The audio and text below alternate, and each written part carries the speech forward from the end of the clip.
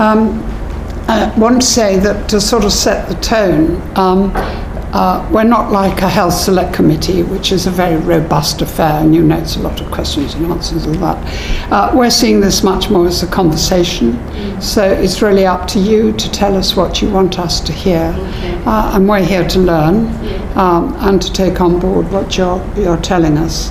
And we know who you are because we've got nameplates here. Yes. So I imagine, Jemima, you're going to speak first. If that's okay, yeah, I will. And thank you for the email you sent. It was very generous. Oh, no, not at all. We at last we're having our voices heard.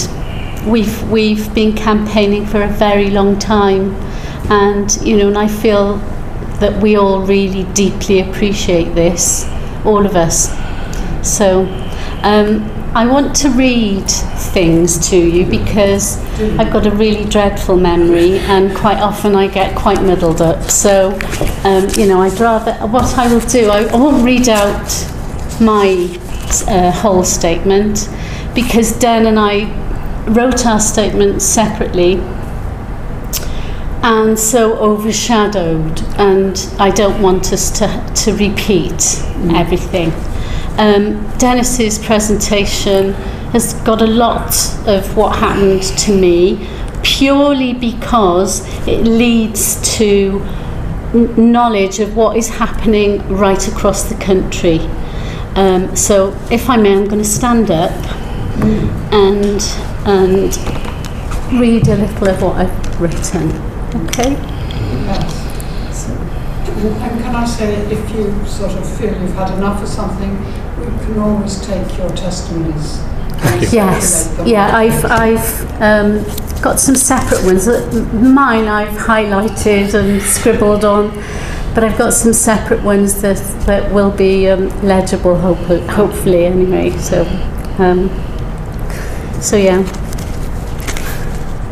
So, firstly, I would like to thank you, Baroness Cumberledge and Sir Cyril Chancellor and the rest of the team for coming down to Wales. I'd like to say that we were all deeply upset that there was no official support at that meeting, either from the Welsh Cabinet Health Secretary Vaughan Gething or from the Women's Health Implementation Group, WIG, despite your and our invitation to them to attend. We are shocked and deeply disappointed that a meeting so important regarding the future safety of patients in Wales, especially considering the serious nature of our injuries, has been ignored by the very people that should be protecting us. Your call for evidence should have actually been made mandatory, because more patients then would have come forward for the whole spectrum of the things that you are.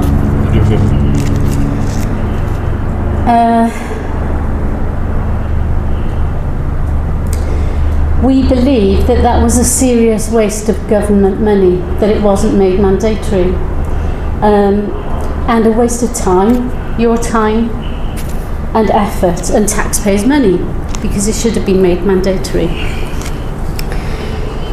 So in Wales we need, well, all across the UK, we need to see urgent action for treating mesh injured patients.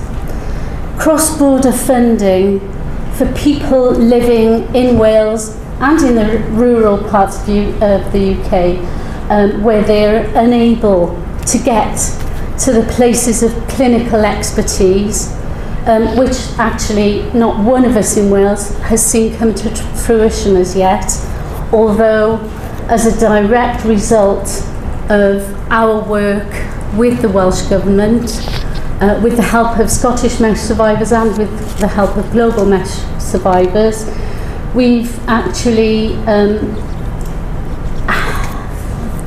the Welsh Government has paid attention to us, and Vaughan Gething has set aside £1 million. He's set up the Women's Health Implementation Group in order to carry forward the recommendations that Welsh mesh survivors and global mesh survivors have made to them.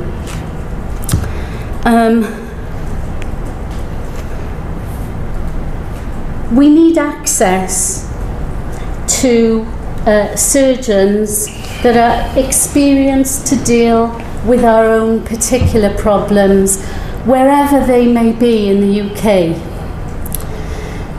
We urgently need expertly trained surgeons with access to updated equipment, such as translabial and ultrasound scans. Hernia and rectopexy patients must have access to treatment urgently, as well as pelvic mesh injured women. There is horrific suffering with no other option for patients than surgical mesh if they have a problem,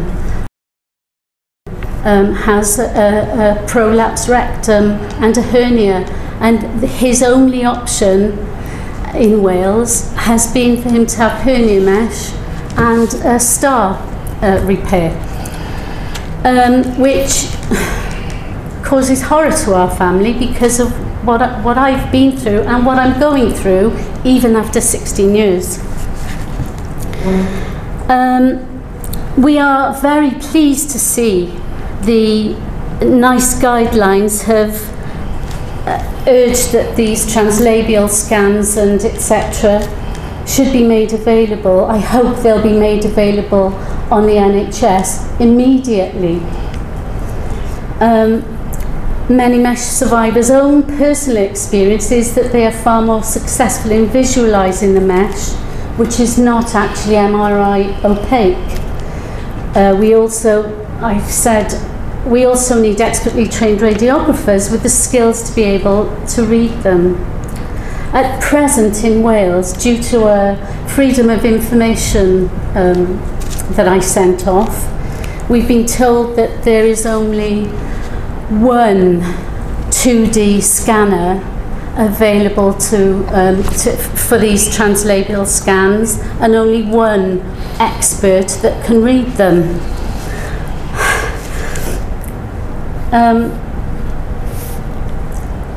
As you've all heard, there are many people suffering in the UK today. We need urgent financial help. Many have had to give up their jobs. Many relationships are broken. Some mesh survivors are very, very young and have young families, and they're being left in wheelchairs, and some can't afford these wheelchairs. And there's no access to funding, and they're now unable to earn money for themselves in order to buy them. Benefits assessors are forever patient shaming. We've had this experience. I went myself. This has really got to stop, and somebody needs to stand up and help us in this, because our injuries are so taboo and it's very difficult. My assessor was meant to have been a male. Luckily, he was away that day, and so I was assessed by a female, and she was absolutely horrible. Anyway, what I'd like to say next, I think, is most important for all mesh survivors. What about the children? Mesh survivors are extremely worried about the effect that our serious health problems are having on our children, even the young adult children. We do not believe that there has been enough attention paid to this.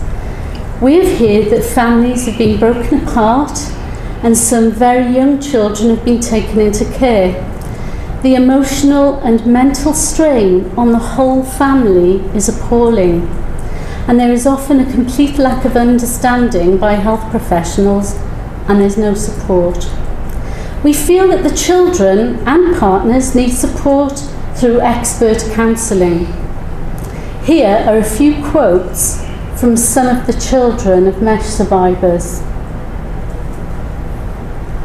A 20-year-old student daughter, whom everyone thought was coping very well, despite her mother being told to prepare her children for her death. Every time I think of my graduation day, I cry. I am worried that you will not be around. I need you, Mum. How will I know and learn what to do when I have a baby of my own? A 9-year-old son. I hate my mother. Why can't she just be brave? I don't want her to come to my school with a walking stick. A 20-year-old son, suffering with severe depression, locked in his room for the last 2 years, submitted a very eloquent letter to the review team, and at the end he says, I doubt whether my mother will be around to meet my children. And his reminder of the earliest Hippocratic oath, first do no harm, and his appeal to the review team to do the right thing. Mesh survivors' patient advocates hear heartbreaking testimonials from Welsh sisters and brothers and of their families all too often. Better understanding of the effect on families is needed, and counselling must be made available to all of those affected. We want answers, but more importantly, we want urgent action to be taken in order to help patients now.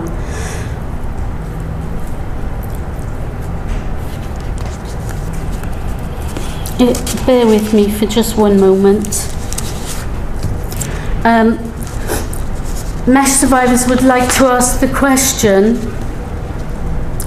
why hasn't the use of hernia mesh and rectopexy mesh been investigated by the government, by the UK government?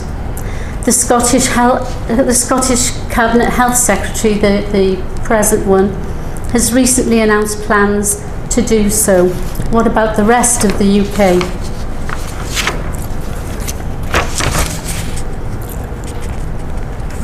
Please, all of you, remember our children's words.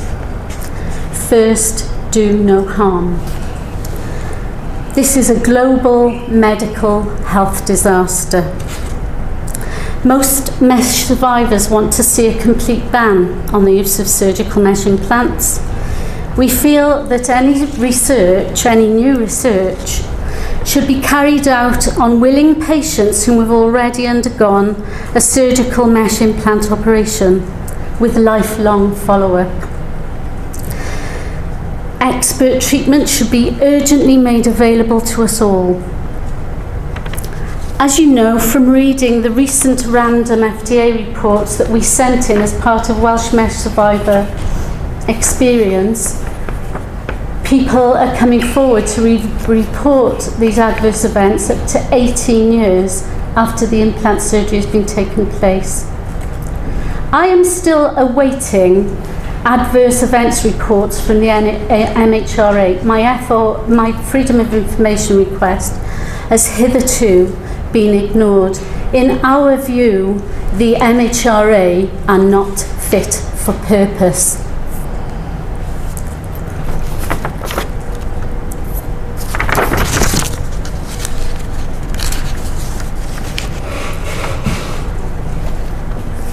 In the recent NICE guidelines, the new recent, they say that they will, consider the division of mesh slings for women with voiding dysfunction. It still leaves the mesh in situ, which will grate and cut and slice. And the same must be said for a partial removal. I've experienced all of these things.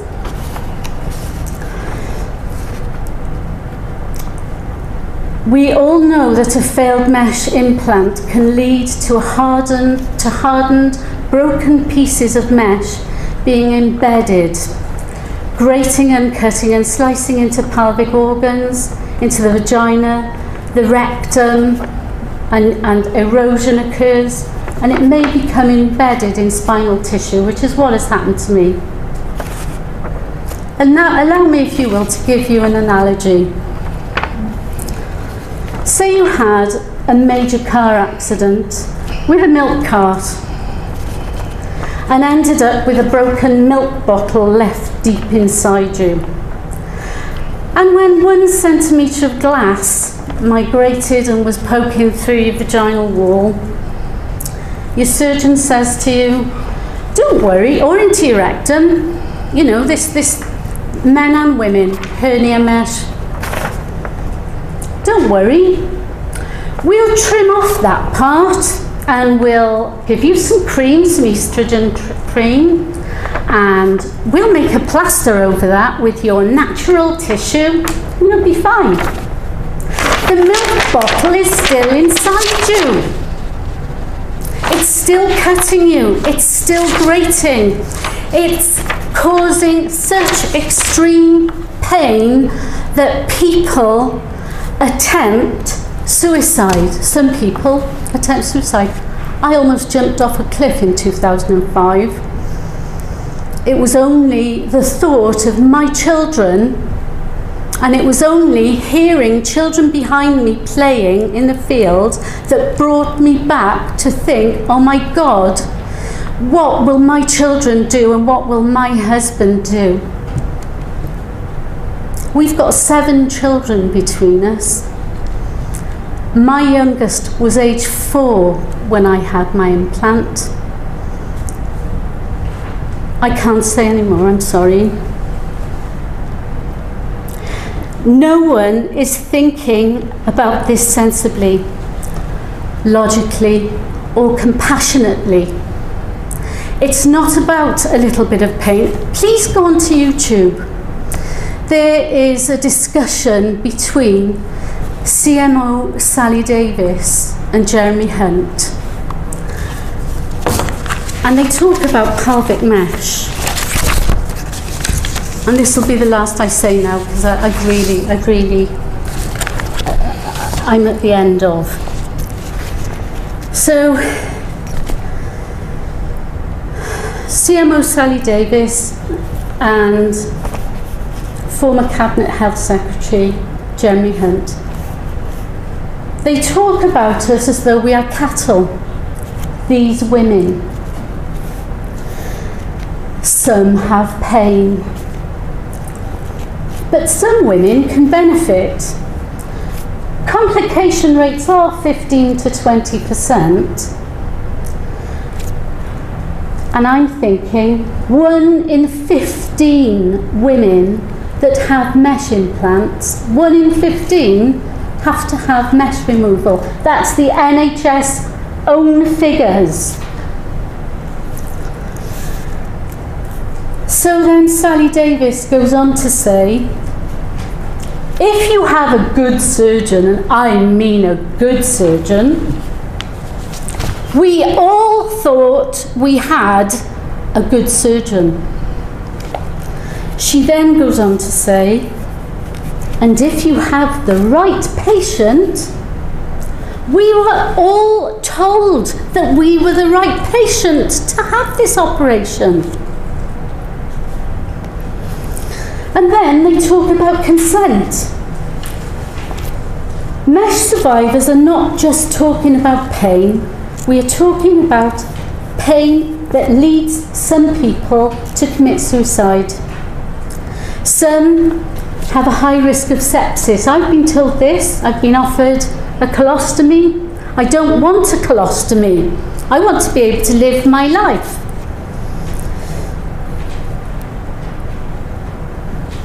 Then they go on to talk about consent.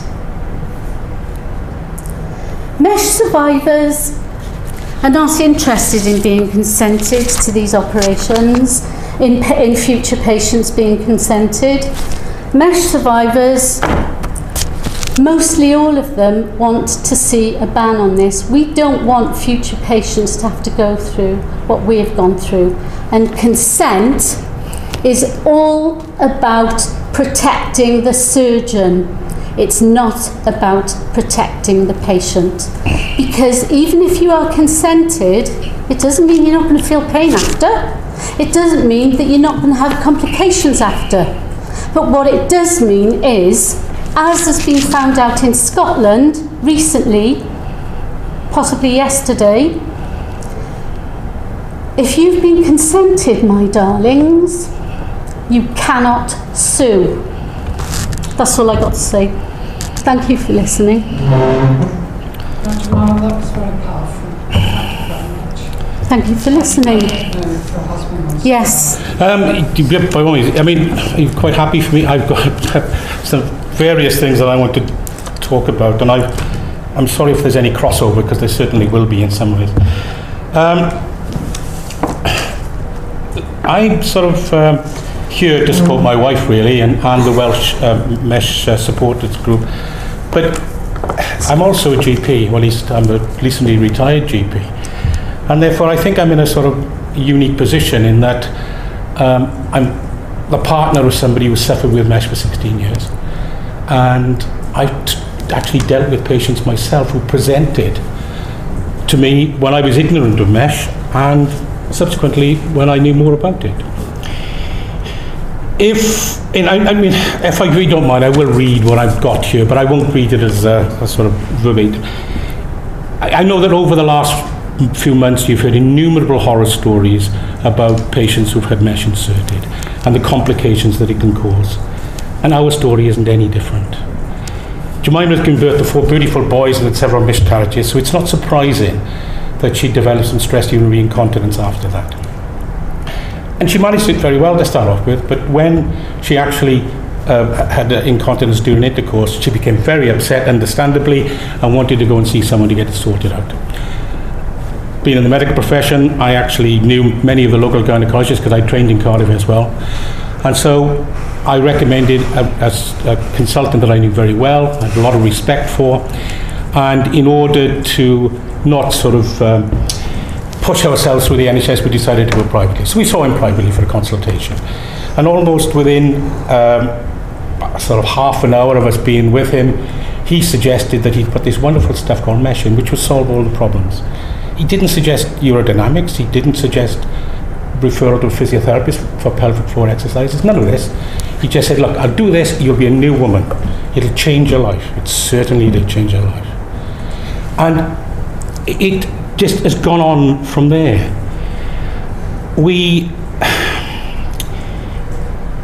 About 3 weeks after the operation, Jemima was in excruciating pain, so we went back to see him, and some of the mesh had perforated through into the vagina, at the vaginal vault. This was, he said, oh, no problem, I'll sort that out. Very unusual, never seen this before, you're unique, we'll sort it. So he literally trimmed the bit of mesh off, stitched it back up, and said, go away, you'll be fine now, there'll be nothing else going on. About 2 months later, Jemima was admitted as an emergency to the District General Hospital, ended up with a laparotomy where they removed a lot of the vaginal mesh that they could find. And we were actually told by the 2 senior consultants that were involved in her care that they'd completely removed the mesh. So we went home. Jemima was okay for a few weeks, plus a couple of months even. But okay, by okay I mean she was recovering from major surgery.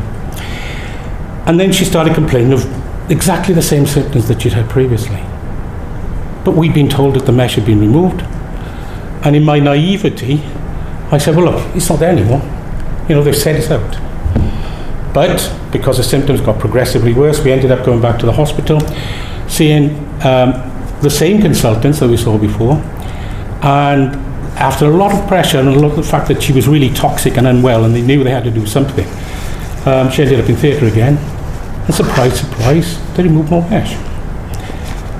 but again told us, now this mesh has been totally removed. And that's not just to my wife, but this is medical colleagues telling me, knowing I was a doctor, that they had removed all this stuff from my wife. Jemima still got mesh inside her. So we were lied to by professionals who I trusted.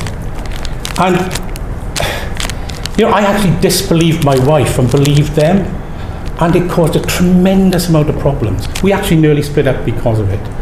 And it's actually left, you know, as I say, as Jemima's already said, our youngest son was 4-year-old. He's never actually seen Jemima the way I knew her before he was born. She was a very bubbly, active, physical lady, walked miles, you know, and, you know, if you said, I'm going to take the baby out in the pram, literally she would walk 4 or 5 miles with the baby in the pram. So she was so active.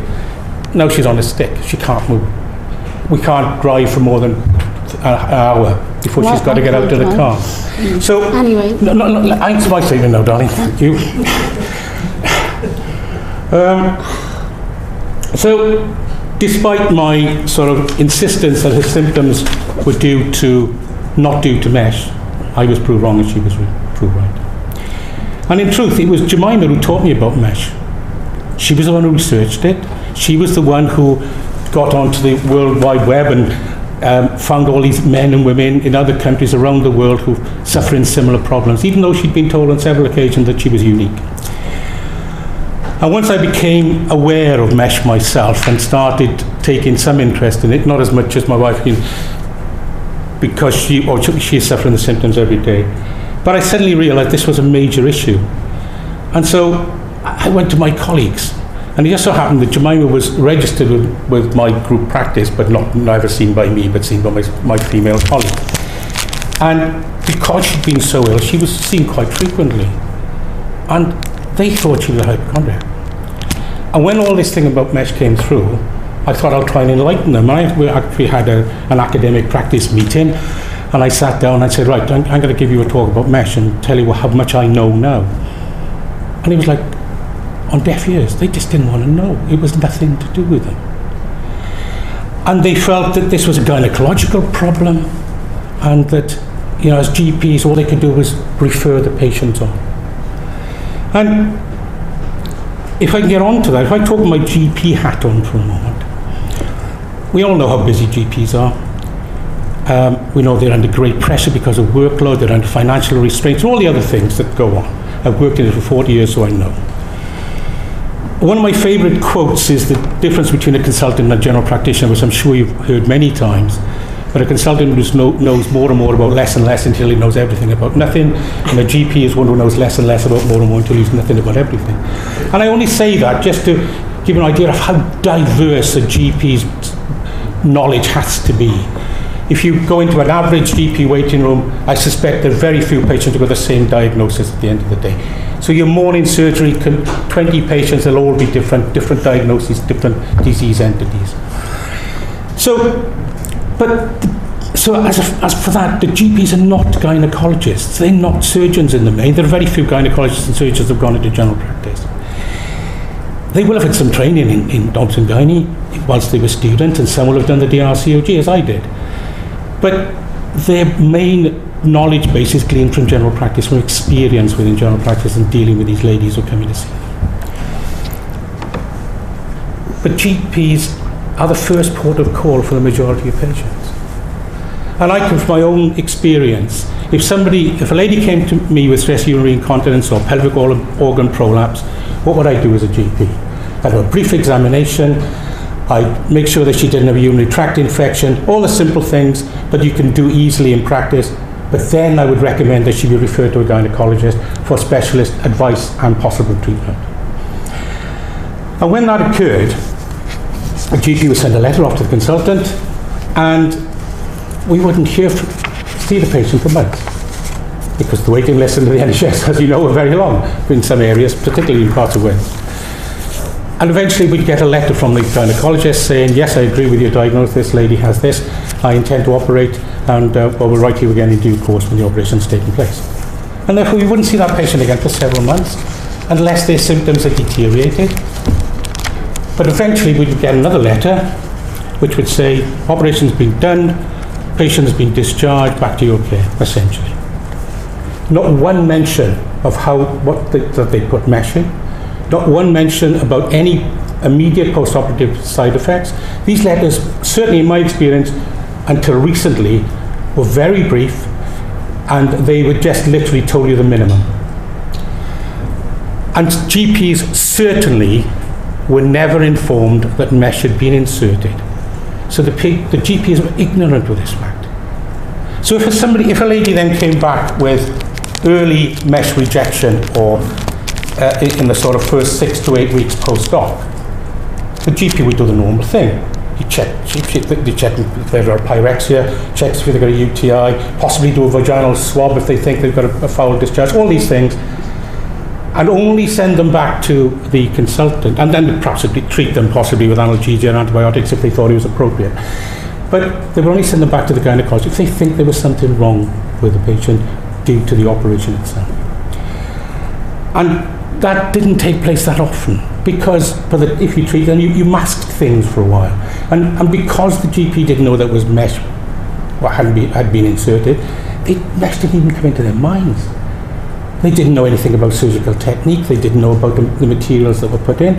I could guarantee you, if you walked into any general practice in the UK and showed the GP's piece of mesh, very few of them would know immediately what it was.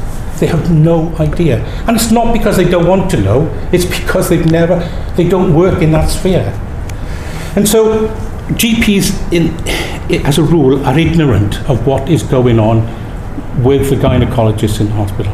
And the worst part of it is, when you send the patient back to the gynecologist and say, look, there's something wrong with this patient, they often get sent back to the GP saying, well, everything's fine, nothing wrong, don't worry about it. So GPs don't know the early signs of mesh rejection. They don't know the long-term signs of mesh rejection. And as Jemima said earlier, some patients 16 to 18 years post-operation are getting sort of mesh rejection, you know itself, if you've ever seen mesh that's been put, it's like Bakelite. And it's brittle. And that, so therefore, creates tremendous problems for the GP who is trying to deal with a patient. And if you think about it, if someone comes back to you 10 years after they've had a mesh insertion for POP or SUI, unless they're specifically talking about gynecological issues, then they're not going to think for 1 minute it was due to the initial operation. And they don't. They often come along with pain, unexplained abdominal pain, pain in their legs, low back pain, dyspareunia, all these sort of things. And these patients then get sent anywhere but where they should be sent. They go to orthopedics, they go to sort of general surgeons, they will go to physiotherapists, and they end up in pain clinic. The majority of these people end up in pain clinic. And then they get given pain killers, they get analgesics, they get other medications, such as amitriptyline and stuff like that, which make them worse. And when we had a meeting in Parliament a couple of years ago, there was one gentleman there who spoke about his wife who would actually become toxic because of the medication she was given for her mesh problems, which created, in fact, she was really extremely unwell because she had a terrible reaction to the medication. A lot of people become zombified by it. So, again, what I'm trying to get to with all this is that there isn't an excuse for lack of knowledge, but in the GPs, from my GP view, they're not informed of what is going on. And I've sort of listed several things here that may be relevant. My colleagues in general practice need to be much better informed of the side effects of mesh, and a programme should be established as soon as possible to educate them. GPs need to be aware of the fact that some mesh operations result in a side effect rate of 15 to 20%, and that was quoted by Sally Davis herself. And that at least 1 in 15 women will need their mesh removed quite early on. So these are the things that I sort of plucked out of the air to sort of try and enlighten my colleagues a bit more. GP, the names of all patients who have mesh inserted during surgery should be entered on a registry. Well, that's been said by the articles in the BMJ and other journals. And it's now in the new NICE guidelines that this has to happen. Fine, that's good. But GPs should have that available to them as well. If they ask for that information, they should have it. And in all honesty, it might actually be relevant, since we're now sort of sending paperless information to GPs. You can just as easily send that information across with a discharge letter on the patient, which so they've got that information available to them. GPs should have open access to the surgeon that's done the operation. There is nothing worse than you phone up about a patient that you're concerned about and you get put through a registrar who's never seen the patient and the consultant is unavailable. That is not on. We spoke about this in Cardiff. In my day, when I first came in, and I know it's Cyril's day, we had a very great sort of camaraderie between the GPs and the consultants, the local consultants. You knew them all, they knew you. You're on first name terms. But it made life so much easier for the patients, because you wouldn't sort of break down confidential information, but what you could do is say, well, Mrs. Jones, how's she doing? That's all you need to do. And then you can say, well, I'm going to send her back to you. Is that okay? You know, when can you say it? Because I think it's quite urgent. And that's the sort of thing that used to happen. And patients had much better care that way. I've suggested that GP should possibly have access to urodynamics and physiotherapists for pelvic floor exercises, especially if waiting lists are long. Because this can be done from general practice as long as they have the access to do it. And that saves waiting for outpatients and all the other things that have to be done. Whether that financially is viable, I don't know.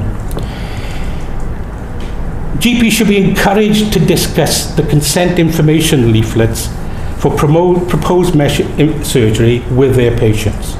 In order to do this effectively, GPs must be aware of the short and long-term complications associated with the use of mesh and how difficult many of those complications are to treat, and they must also be aware that mesh is meant to be a permanent implant. Lots of GPs aren't. They're really not. If anything goes wrong with a patient whilst they're in hospital, the GP should be informed immediately, not by a letter which is going to come weeks later. And because, again, it's after the horse is gone, isn't it? You know, you need to, if you're going to have a cohesive treatment of and support for these patients, you've got to know what's going on. If we're going to rectify this tragedy that is mesh, then all health professionals have to admit that it is a major problem, and if we must work together to get a positive result out of it. We have to. Unfortunately, I feel that it'll be some time before this happens. I think many surgeons and gynecologists do not support the suspension of mesh, and they certainly don't support a ban. And this appears, and they appear to consider the side effect rate of up to 20% to be acceptable, as far as the use of mesh is concerned. And unfortunately, even the new NICE guidelines suggest that the continued use of mesh is acceptable if non-surgical treatments are attempted first. I'll come on, if I may, to the new guidelines afterwards. My own view is that it is not acceptable to risk patient life by inserting mesh for non-life-threatening illnesses such as POP and SUI. It seems illogical to me when we know that we've got this. Another analogy. If a car manufacturer were to place a component in a car that they knew was going to fail in 5% of cases, not the 20% that we're talking about with mesh, and then it would likely cause serious injury or death to the passenger, what would happen? There'd be a public outcry, enormous sanctions and fines would be laid on the manufacturer. But that's exactly what we're doing with mesh. Every time we insert mesh, we are actually taking a risk with the patient's lives. And you know from the information that you've been given that is actually true. The figures the MHRA and NICE and all of them got from their statistics are useless because it's never been recorded properly. And that's the biggest issue that we've got. You have the figures that they're given for side effects are all guesswork. But they're not really, because I remember we sat in the Scottish Parliament, and the MHRA came to speak to the Scottish Parliament, and he said, we have only 2 cases, this is the gentleman from the MHRA, so we have only 2 cases reported with side effects against mesh, and behind them were 40 women sitting who all had mesh injuries. And he was laughed out of the Parliament, not only by the women, but by Parliament. So, what my wife said about the MHRA not being fit for purpose is probably true in many ways, unless they start sorting things out. Okay. My wife sort of touched the fact about the financial aspects that the mesh sufferers are going through. And, you know, mesh has a lot of implications in our own family, as I've said. You know, didn't know how bad he was and how passionate he was about what had happened to him until we actually asked him to write it down. And if you read his submission, you'll be touched. Lots of patients. They're getting a bit short of time. Yes. Oh, I do apologize. Can I just therefore? We'll leave. If you could leave that with us. I will leave this with you. Can I just have this one quick thing on the new guidelines? Because this really has concerned me greatly. The new proposed guidelines. Where are we? I apologise. Right. Here we go. I like the thought that there's going to be specialist assessment and treatment centres. I do apologise, I've lost my track here. Don't worry about it. What I was going to say is, just one last point, is the mesh guidelines, the new guidelines that are coming out from NICE are not fit for purpose. I think they give a green light to surgeons to keep putting mesh in. If you actually look at the surgical procedures that they recommend for SEOI and POP, once the people have gone through the non-surgical treatments, when you get to the end, there are 3 options and for SEOI. One of them is the insertion of a mesh sling. And if you look at the POP ones, if you retain the uterus, there are 3, and there's 1 mesh in that, and there's 1 mesh if you decide to remove the uterus. They sling all these operations together if they are comparable. They're all a good option. But what NICE has done there is at the end it says if the surgeon, if the patient chooses a surgical procedure that the surgeon that she has seen can't perform, then she can ask to be referred to another surgeon. How many patients, if they've gone through the whole process of the non-surgical treatment and everything else for their SEOI, are then going to say, oh well, I'm going to have another surgeon because you can't do what I want to do. Patients aren't that well informed, and the mesh is continued to be put in, and it's going to continue to cause problems. Can I just ask something about those NICE guidelines? Because there's something which I didn't quite understand. There didn't seem to be anything I could find saying that you must be careful not to, say, put it through the obturator fossa. You shouldn't put it in if you can't get it out. Exactly. Did you? No, I haven't seen that. I haven't seen. Yeah, I think. I mean, they have said there are certain procedures that there's no longer to recommend, haven't they? Yeah. And that's one of them. And porcine mesh. But they've. The other thing is that it's patients are not going to. That's where I was going to get to. If you look at that paper, it's about 45 pages long. It is. The last 14 or 13 or 14 pages are entirely on mesh complications and how the surgeon should treat them. There's not one on natural tissue. So are you going to respond to the consultation? Well, they said it's too late now because the date was yesterday that we could respond. The 19th. The 19th. I did put some, because Jane Hutt, my AM, wrote to me and asked some questions. And so I wrote to her, after we'd read through it and we'd discussed a few things. But as stakeholders, I didn't think that we could actually write to express our concerns, or indeed our recommendations. And so we put that forward, you know, to the Welsh Government in the email to my AM. But can I just say, to finish, that surgeons really need to take more care. They need, I have to stand up, sorry.